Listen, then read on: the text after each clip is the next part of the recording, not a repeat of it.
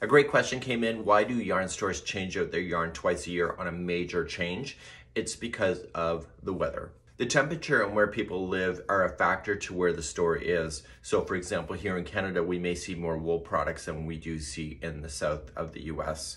And what I didn't realize when I first started this industry is that I was failing, but it was April, May, and June, which are the slowest months of crochet before it picks up. And it's very much dependent on kids going back to school. So not only the school cycle, but also the weather reflects the changes of yarn. Want to know more? Hit that subscribe now.